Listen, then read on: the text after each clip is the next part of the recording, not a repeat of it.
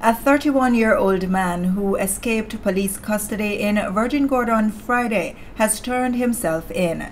The Royal Virgin Islands Police Force (RVIPF) sought the public's help in locating Alonzo Dore, a native of St. Kitts and resident of the Valley in Virgin Gorda, after he ran off while prison and police officers were preparing to escort him from the vehicle to the ferry boat on the St. Thomas Bay Jetty after being remanded by the Magistrates Court. According to a statement from the RVIPF, Dore turned himself in late Monday evening and has since been charged with escaping lawful custody.